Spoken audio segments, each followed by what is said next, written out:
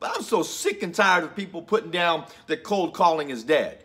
Do you know why cold calling isn't dead? Because it was never alive in the first place. You, them, logo. You, who you are as a person. Are you a people person? So for me, where I fit on this scale, I'm filled in all the way up. My wife walked by me on the phone, and it frustrates her because she doesn't know if I've known the individual for 30 years, 20 years, 10 years, or if I just met them. I have the ability immediately to connect with an individual on hello.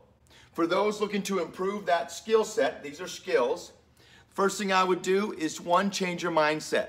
You have to start liking people, loving people, understanding people. Number two, read the book, How to Win Friends and Influence People.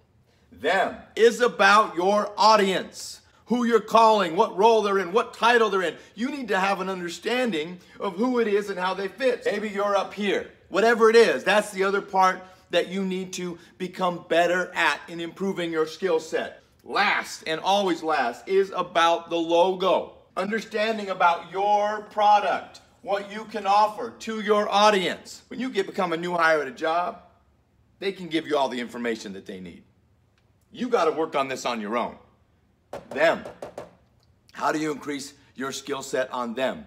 By picking up the phone and calling them, getting rejected over and over and over again, listening, putting it into your bank, understanding it for later.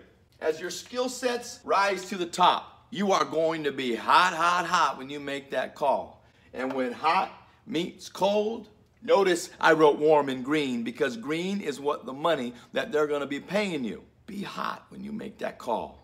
My name is Troy Ritchie, and if you don't know me, you will. And remember, always be smiling when you're dialing.